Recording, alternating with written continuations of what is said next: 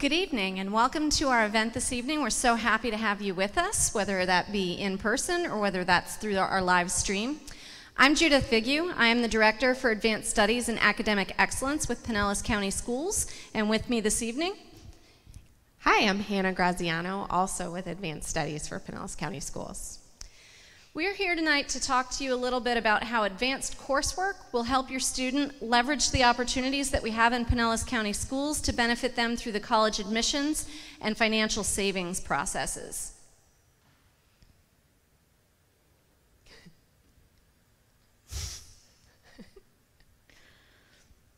Oh, one too many.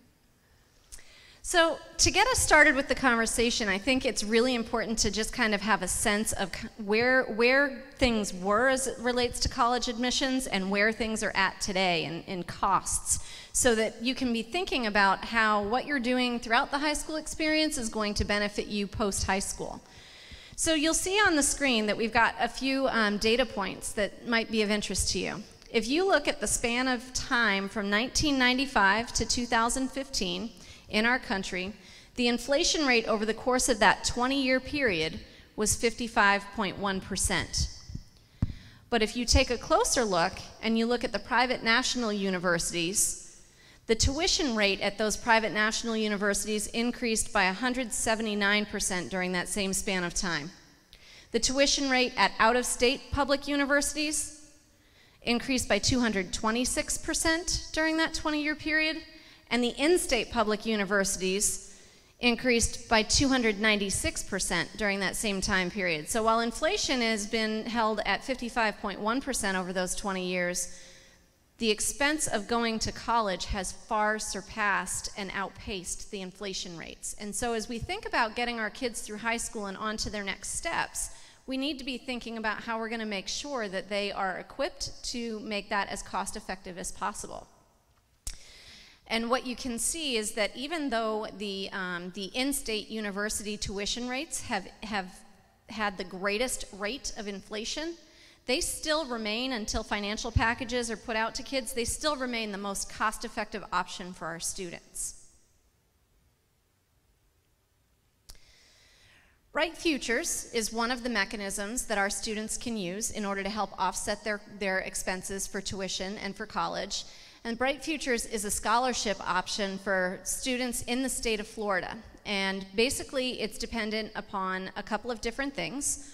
One is the student's weighted GPA in a very specific set of courses. And those courses are the core courses that are needed for university admissions. So that's 4 English classes, 4 math classes, 3 natural science classes, 3 social science classes, and 2 world language classes.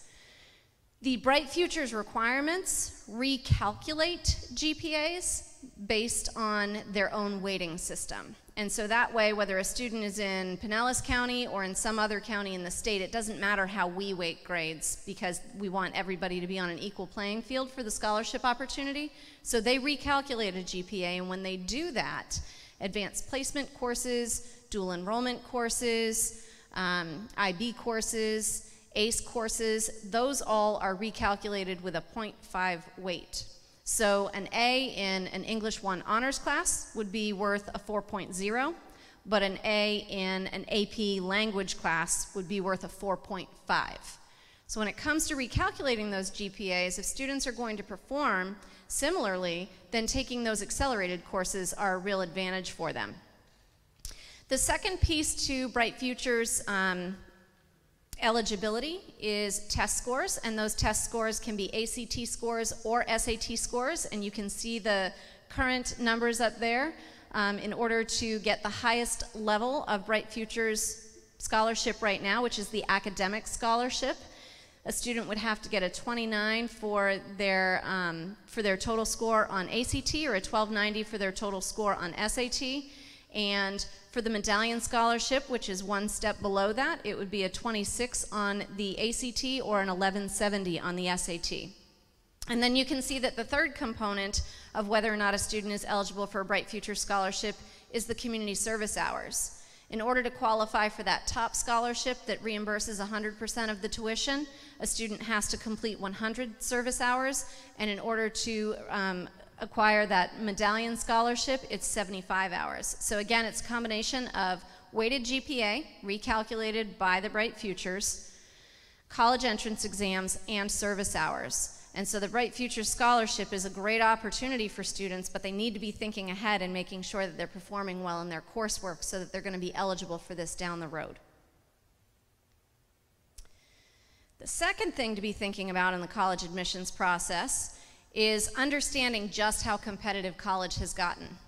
I graduated from my bachelor's program in 1994, so the landscape has changed dramatically since I graduated from college. It wasn't nearly as competitive as it is for our kids today, and within the state of Florida, in the most popular schools that we have, whether it be University of Florida or Florida State University, you can see, based on what's on the screen, that it's very competitive to get into our state university system schools, the most popular and most competitive ones. The information that is on this table that's in front of you is taken from something called the SUS matrix. SUS stands for State University System, and that's a matrix that's published every year, and it's available on the DOE website.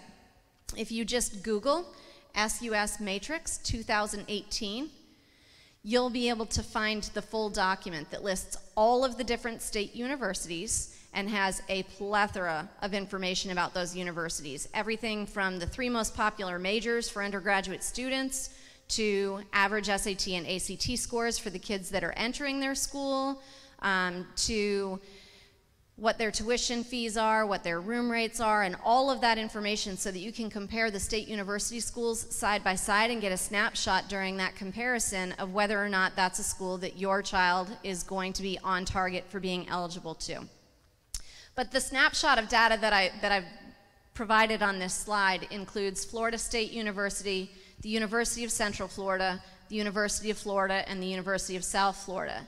And you can see that in that top row, the percent of applicants accepted, students can apply to enter in the summer term, or they can apply to enter in the fall term. And when you look across that row, you're going to see that there is a greater percentage of students accepted into the summer semester for their starting term than there is for the fall semester. That means the fall semester is a more competitive admittance process. There is a much larger pool of applicants for the fall semester start date, and so it's just something for a student to be thinking about. If you're right on that edge of maybe hitting the scores that the school wants or hitting the GPA that the school wants, it might be to your benefit to go ahead and apply for the summer semester, and that way you're giving yourself a leg up in the admissions process.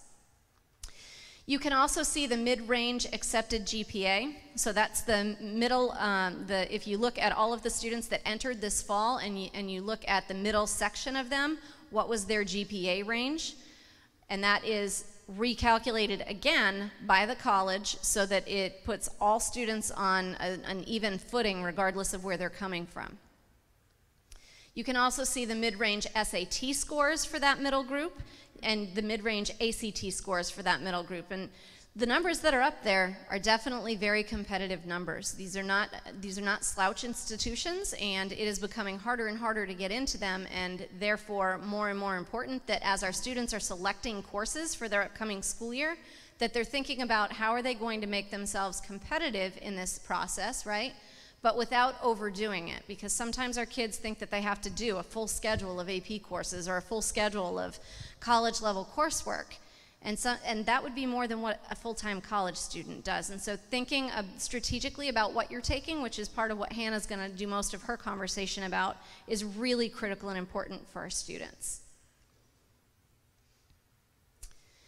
Pinellas County Schools is making a commitment to our students, our high-level students, to make sure that we can get them all of the things that they can possibly need out of their high school education. That includes offering them the SAT suite of assessments, which begins in the 8th grade with PSAT 8-9. When our students move on to 9th grade and 10th grade and 11th grade, they have an opportunity to take the PSAT NMSQT, National Merit Scholarship Qualifying Test. It's their 11th grade year where taking that test actually could qualify them for national merit. And then in the 11th and 12th grade, students have an opportunity to take an SAT. All of these pieces are at no cost to our families. We want to provide the best opportunities for our students to gain admittance into the universities of their choice, and as a result, we recognize the importance of making sure that students have the chance to understand where they are starting out in the 8th grade and see how much they're growing over the course of time and prepare specifically for that college entrance portion or meaning for the SAT.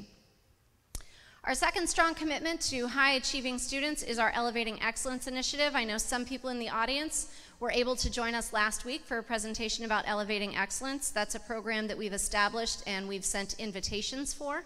Those invitations were based on students having a 3.0 or better unweighted GPA, along with qualifying benchmarks for the PSAT Math and the PSAT English and Writing portion.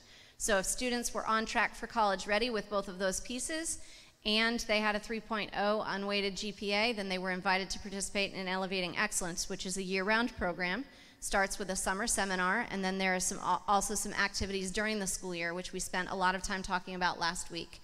So if you were invited to that and you didn't have a chance to join us, that recording will be live as well as this recording on our website. Elevating Excellence was we invited students who are presently in the 9th, 10th, and 11th grade. E-Counselor is another initiative that we've started in our district. E-Counselor gives parents and students an opportunity to reach out to a guidance counselor after hours. So if you have some questions that the school counselor wasn't able to answer, or that your child wasn't able to get to the school counselor to ask because of other commitments, then you can also reach out to get an answer through eCounselor at pcsb.org. So after tonight's presentation, when you go home, if you have some lingering questions that we haven't been able to answer or that you thought about after the fact, that's a great place to go ahead and shoot an email, either that or your child's school counselor, so that you can get some detailed information. AVID is another commitment that we make to college admissions support in our district, and Hannah's going to talk at length about the AVID elective. And then, of course, college-level courses that we offer in our Pinellas County high schools. There is a very wide and broad range of college-level classes that we offer, and we're going to review those options as well this evening. Because, again, our goal here is for you to walk away understanding how you can take the advanced and accelerated courses in Pinellas County schools and use those to your advantage to leverage for your college admissions process. When it comes to university acceptance, the things that the colleges are going to be looking at is essentially the student's resume, so to speak. So what have they done with their time? Are they committed to something very specific? And along with that, what's on the transcript and what are those test scores? So those are the core pieces that colleges are going to be reviewing when your child's making application to university. The types of things that they look for when they're looking at the transcript, they're looking for what kinds of classes your child took. Is the student taking honors classes? Is the student taking AP classes? Is the student taking dual enrollment classes? To what degree has the student challenged themselves? They're looking at what kinds of grades were earned in those courses. If a student is taking a straight schedule of honors classes and they're making all A's, the question for the college is going to be, why didn't they challenge themselves with something a little bit more rigorous like advanced placement or dual enrollment? If a student is taking a full schedule of or a largely full schedule of advanced placement and dual enrollment courses and they're getting A's and B's, that's very impressive in the mind of a college. If a student is taking 1 or 2 AP courses and they're getting B's in that, but they're taking other honors courses and getting A's and B's there, that's a great balance too. The key is not to overdo it. The key is to find what is that point of balance for you as a student or for your child, and make sure that they're going to be as successful as they can taking the courses that they're taking, stretching themselves to the extent possible. They're also going to take a look at what your child earned on the ACT or SAT. They're going to be looking at the best combined scores. So if a student sits for the SAT 3 different times, they're going to find the best math score from those 3 SATs and the best evidence-based reading and writing score from those 3 SATs, and they're going to put those together even if they weren't on the same day. They call that super scoring. And last but not least, it's going to be what was the student involved in and did it show a commitment to something specific. They don't want a kid who is involved in 20 different things at the surface level. They want to see that a student has really leaned into something and shown commitment to something. A great example would be, I have a nephew who has spent a significant amount of time volunteering with specific types of organizations, and on top of that, he does a couple of activities at school, but most of his time is dedicated to those service-oriented pieces in a specific arena. It's not like it's 2 hours here and 2 hours there and 5 hours there and 4 hours over there. It's in a specific arena. It's showing dedication and commitment and passion towards something specific.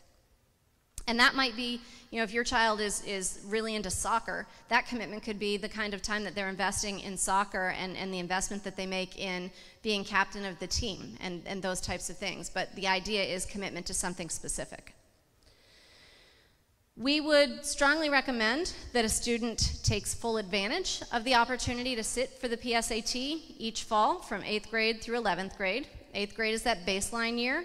9th and 10th, we're going to get to see how is that student growing. That student's going to be able to figure out how to use those scores as a means to get some personalized preparation so that they can score as high as possible in the 11th grade and potentially qualify for a National Merit Scholarship or other scholarship.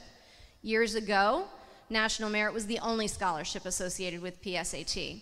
At this point, the College Board has connected with numerous different organizations to create millions of dollars worth of scholarships based on PSAT. And when a student takes the PSAT, they check a little box that says Student Search Service, and then their data from the PSAT is shared with colleges so that colleges can reach out to a specific type of student in order to try to recruit them to their school because they fit the profile that the college is looking for. And that might be a score profile, it might be a gender attached to a specific major. It depends on where they've got some gaps at their school that they're trying to fill in. And then last but not least, I would again encourage you to take the time to find the 2018 SUS matrix online and review it. It's not something you're probably going to want to review on your phone because it's a long document, but I would bring it up on the computer and take a very close look at it. I think you'll find a lot of useful information in there. So with all of that, Hannah? All right, if that wasn't enough. All right, so one of the biggest questions that we hear very often from students and parents is, so should I take more AP or should I take more dual enrollment? Which one is better? Which one do colleges want to see, right? And so I'm going to allow you to make those decisions based on some actual facts and just comparing the two. So you can see down at the bottom, this is a level playing field in terms of cost.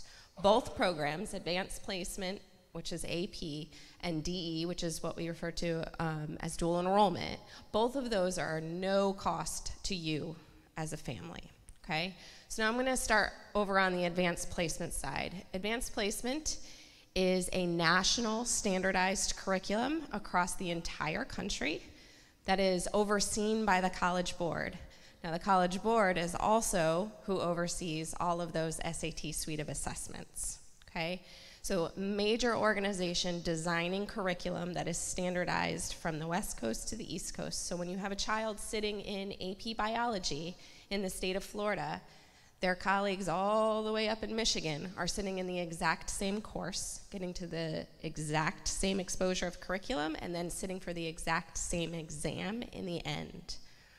So when colleges look at that and they see that a student took a particular AP class, they know exactly what that student was exposed to from a level of rigor and what kind of test-taking skills they have and what knowledge they gained because they know every kid sat for that same test, okay?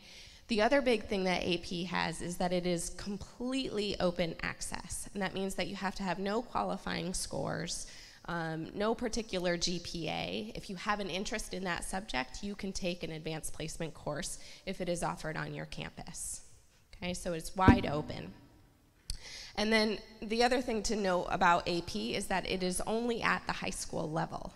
Right? It is taught by our high school instructors. They go to national training to get training for that curriculum, but it is our standard high school teachers on campus.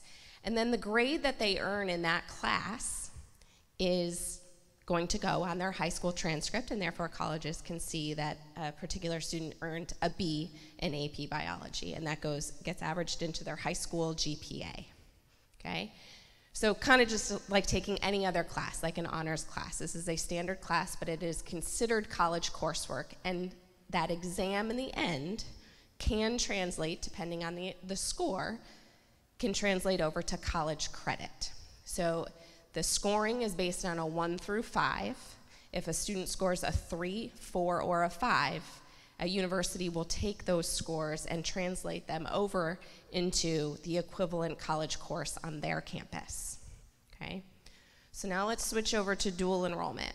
Dual enrollment, again, is at no cost to you, but rather than a national standardized curriculum, this is a locally defined curriculum. Our dual enrollment here in Pinellas County is an articulation agreement that we have with St. Petersburg College. Okay, so that is taught by high school instructors who have gone through the credentialing of being essentially an adjunct professor on our high school campuses.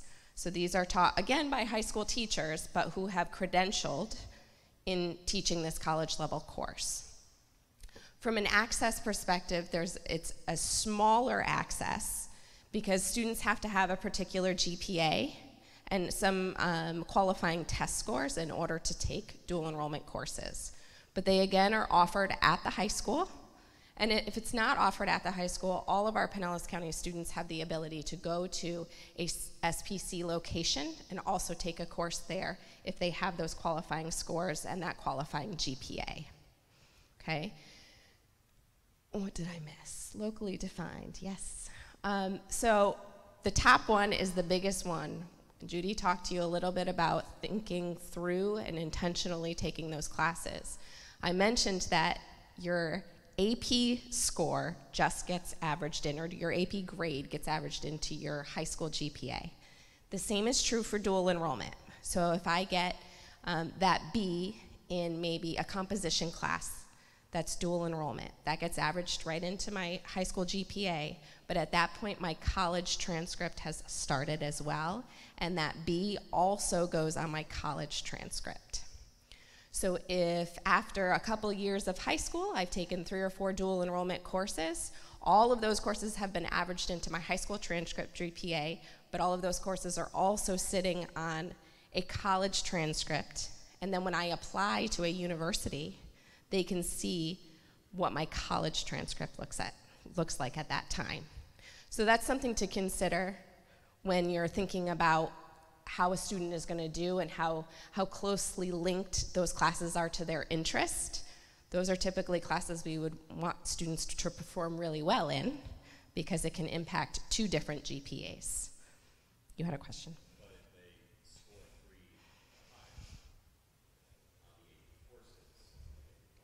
Yes, and so with dual enrollment, great question.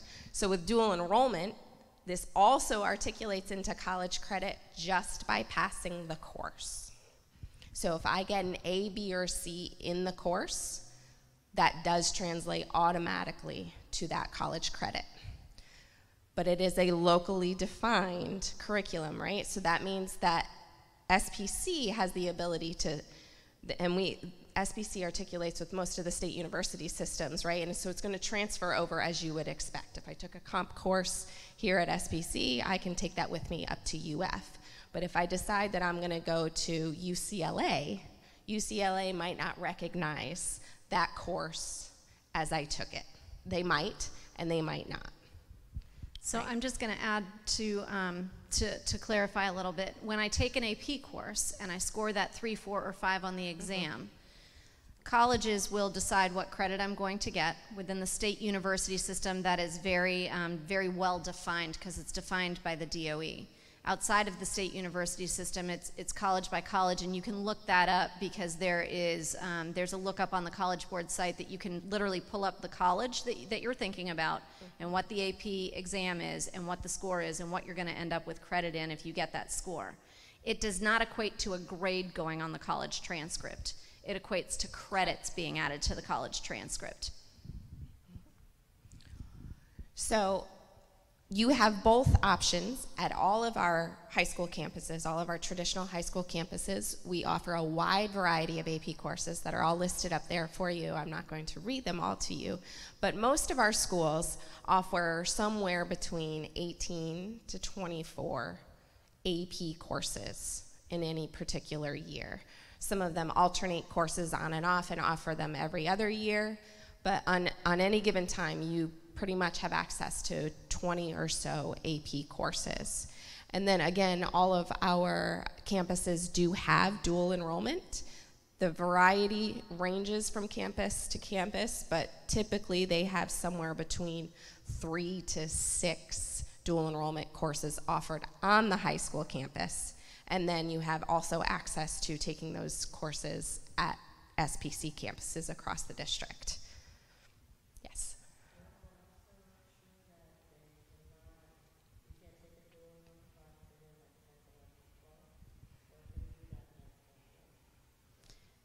Go ahead. Go ahead. In order to be able to access dual enrollment, you have to have 7 credits on your high school transcript that are in the 4 core content areas so that we can calculate your GPA based on a wide variety of subjects. So those 4 core content areas are math, science, English, and social studies. So it is not common for our 9th graders to take dual enrollment, but every once in a while we have a 9th grader who has already acquired those 7 credits in math, science, English, and social studies. Typically, at the end of the 9th grade year, the kids are planning what their dual enrollment is going to look like and planning course progression. There's no GPA requirement for advanced placement, so students can start that as soon as they enter high school. Additional question? That's okay.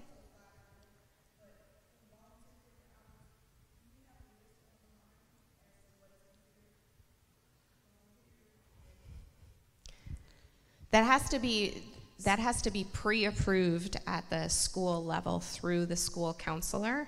I don't know that there is an actual. Sorry, for the sake of the people who are listening via live stream, we have to repeat your question. And the question is, going back a couple slides, for the service hours for Bright Futures, do we have a list provided somewhere of what the service hour options are?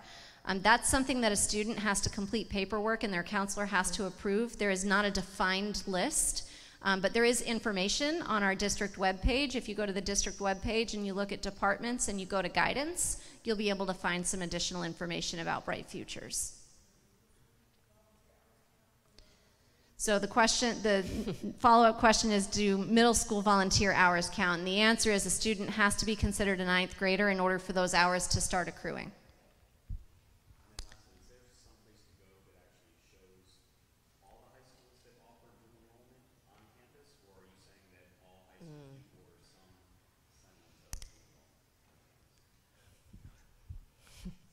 So the question is there a place online that you can find out what dual enrollment courses and AP courses are offered at a particular campus? At this point, probably most of our schools have their course guide for the next school year posted to their website, and within there you can see what courses will be offered for the 2019-2020 school year.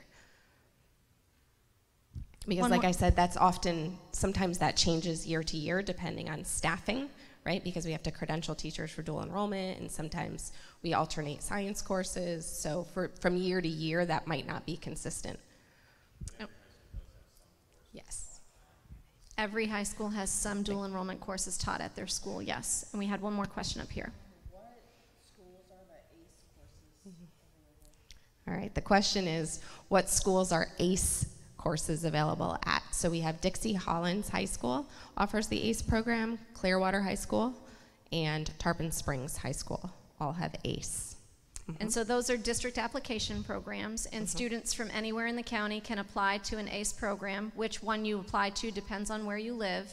But in addition to that, at those 3 schools, if I'm just a student who's zoned to Clearwater High School and I didn't apply to be part of the ACE program, I can access those ACE courses. I'm allowed to go ahead and take them even though I'm not an application program student there.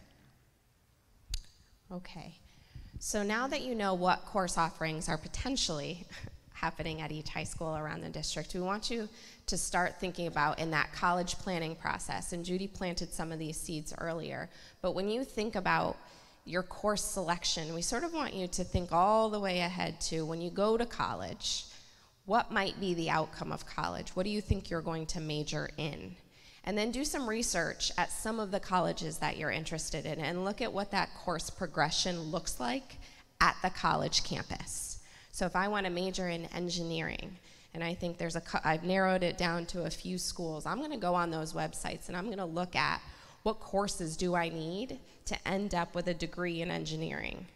And then you can trace yourself backwards and sort of backwards plan. What courses can I take in high school that will either knock off some of those classes off the list, or they will prepare me for the course progression that I'm going to go forth in, so that you can be prepared as much as you can be for those courses when you get there and be successful. So we don't just want you to just say, oh, this one, right? We want you to think very intentionally about those classes. And Judy said also trying to find the balance of how many that is that you can be successful in, right? If taking 7 AP courses, because there's 7 periods in a day, probably doesn't make sense for any of our students, right? Even kids on a college campus are not taking 7 classes at any given time. So we want you to find that balance with what your interests are, what your potential majors are, where it is you think you might go, and then backwards plan from there what courses on our campuses match up with those, what programs around our district match up with your interest, and then go from there.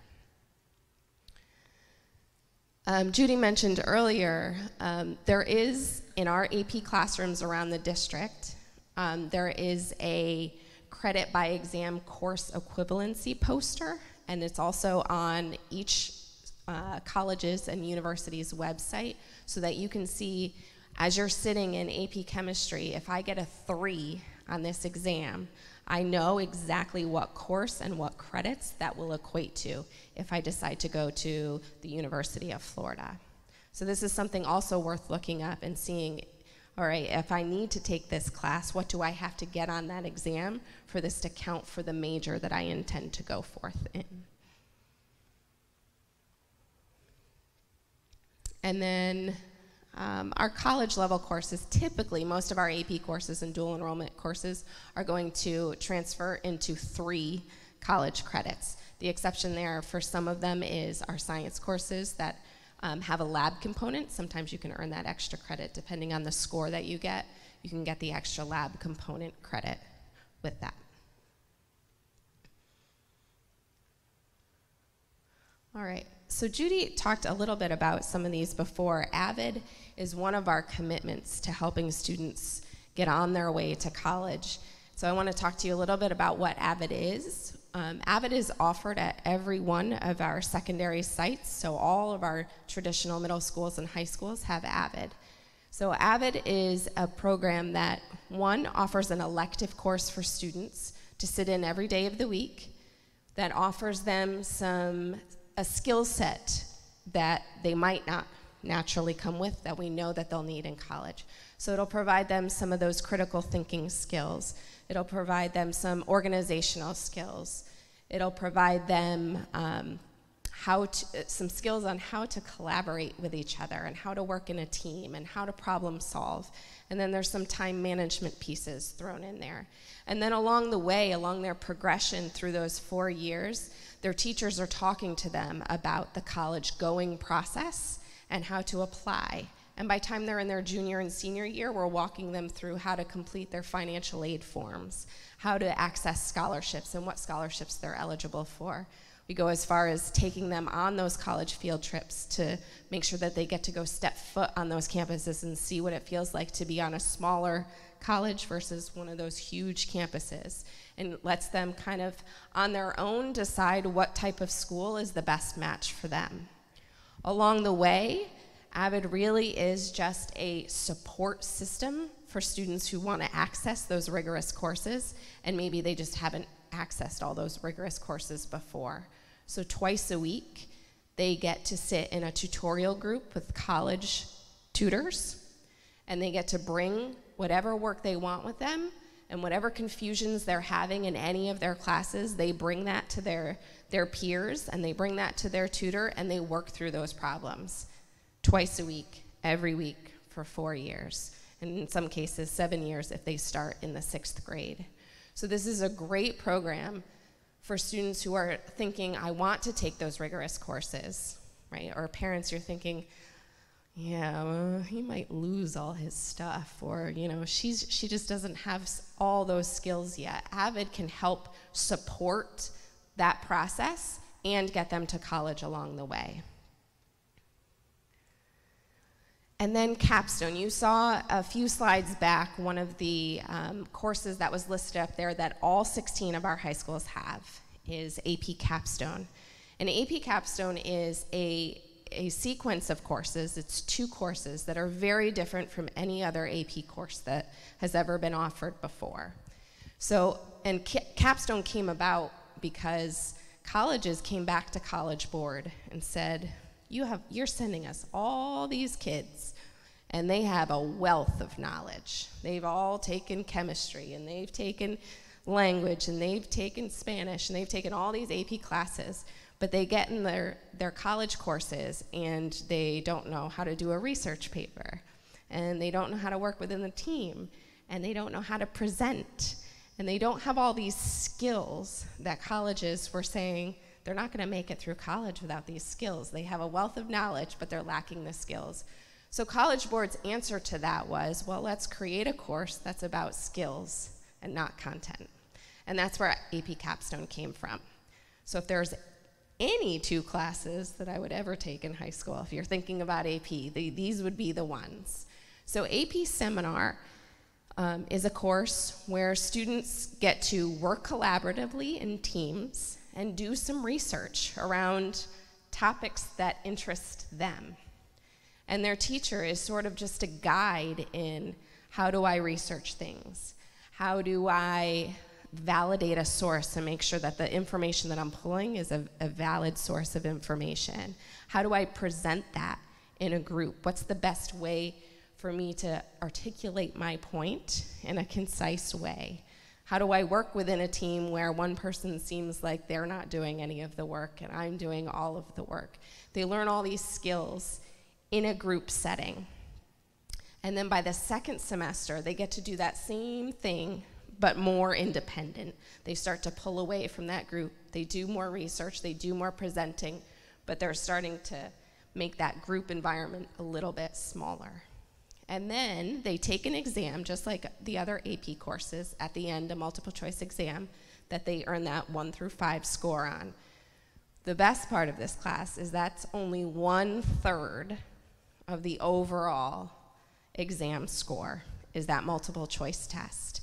Because I just told you that first semester they do that presentation. That presentation actually counts as part of that exam grade at the end. And then when they do that presentation 2nd semester, that also counts as part of that exam grade. So they don't have all of their eggs in that basket in May. 2/3 of that grade has already been recorded and done along the way. So very different from our other AP courses. So then when students leave AP Seminar, the following year they would take a course called AP Research. And this is a place where they spend the entire year researching one thing that's of interest to them. It's essentially a doctoral dissertation at the high school level. They find something that interests them, and it could be something that was pulled from another AP course that they're taking, right? Or it could be just something that they have a high interest in. They figure out and design that research question. They do all the research. They actually conduct a study to present new findings about that particular subject, and then they present it in front of a panel.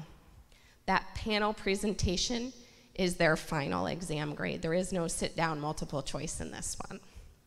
So again, all our eggs aren't in that one basket. There are steps along the way during the year that will count toward that final exam grade, and then there is no sit-down on this day you take an exam.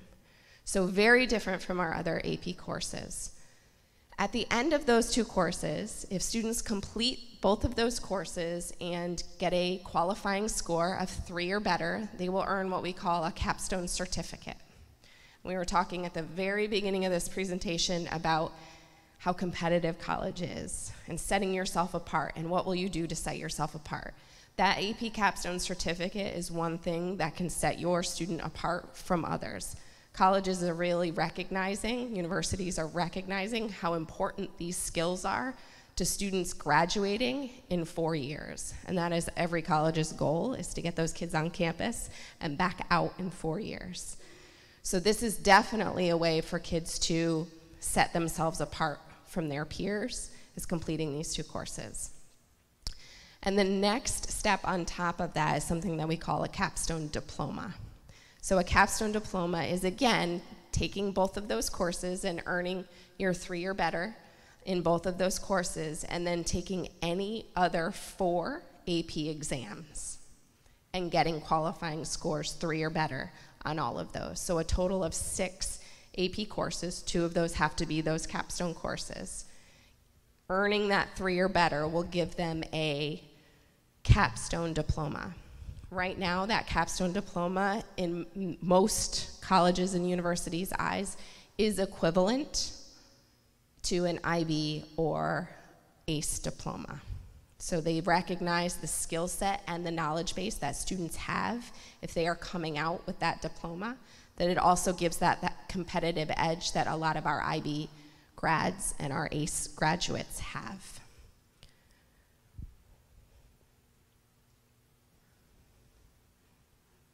I never looked back, so I want to make sure I covered it all. The one Judy? thing I would mention Yes. is that it's highly advised that the students take those capstone courses in back-to-back years. Yes. And so students would take AP Seminar, followed by AP Research, either in the 10th and 11th grade sequence or in the 11th and 12th grade sequence. The advantage to doing 10th and 11th is that the student would know whether or not they had achieved at a minimum the AP Capstone certificate by the time they're making application to college. But either way, students who are involved in the AP Capstone program, if they are making application to a college that uses either the Common App or the Coalition app, which are online apps that serve a wide range of colleges, there is a box that they can check that says that they're a capstone student, just like there's a box for an IB student to check to say that they're an IB student. So it is something that is very much a presence for colleges when they're looking at that application. I see questions. Mm-hmm.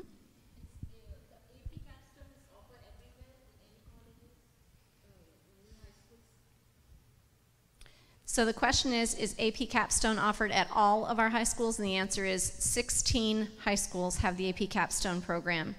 Jacobson Technical is new to us this year, so they're just starting their array of AP courses, and I would imagine we will eventually have AP Capstone at Jacobson as well, but we do have it already at the other 16 high schools. Yes? The question is, what's the difference between middle school AVID and high school AVID? I would like to say nothing.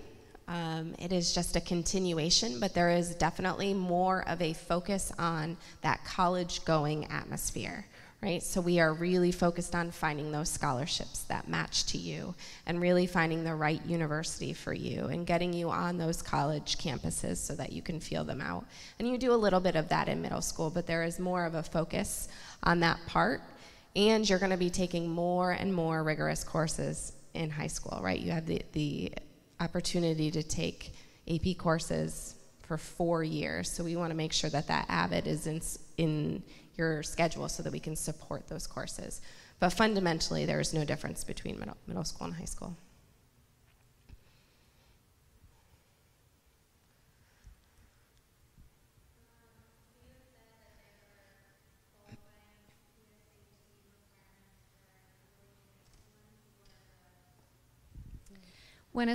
The question is, what were the PSAT qualifying scores for being invited to Elevating Excellence? And it depends upon the grade level, and I don't have the numbers memorized in my head, but when a student receives their PSAT score report, one of the things that's indicated is whether or not they are on the grade level benchmark for evidence-based reading and writing, and whether or not they are on the grade level benchmark for math.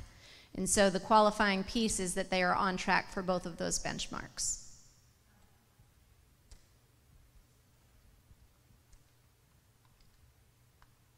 Yes.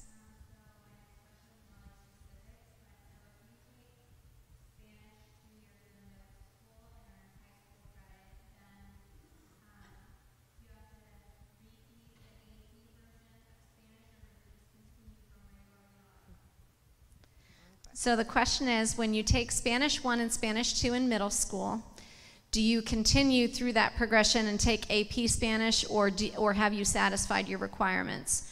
From a university acceptance standpoint, the minimum requirement to get into one of our state university schools is 2 years of a world language. And so a student who took Spanish 1 and Spanish 2 in middle school would have met that minimum requirement. But when we go back to talking about students being competitive in that college admissions process, I would always strongly recommend at least a third year of that language. So I would recommend Spanish 3 in that case. Typically, students are taking AP Spanish after they've taken Spanish 4. So that would require a couple additional years if they wanted to continue with it. And that's really more around whether or not that's the child's area of interest, or whether they would prefer to take some other elective once they get that third year out of the way. Yes, ma'am. Spanish 1, 2, 3, 4, and then AP if a student's going to progress through the AP level. Yes. So does that still include Spanish beginning and Spanish 1 in middle school, or like it wouldn't count? So if you're taking a class in middle school, it has to be the high school version of the class in order to count toward the progression and in order to be on your high school transcript for colleges to see. So if you're going to take world language in middle school and you want it to count toward that piece, you need to take the high school Spanish 1 class as your first one, okay? We're going to hang around and answer whatever individual questions people might have, so feel free to come on up and ask questions. Otherwise, we very much appreciate that you took the time to come tonight, and you've got contact information for us as well. If you think of something after you've left here, you're certainly more than welcome to reach out to either of us with your questions. Thank you so much.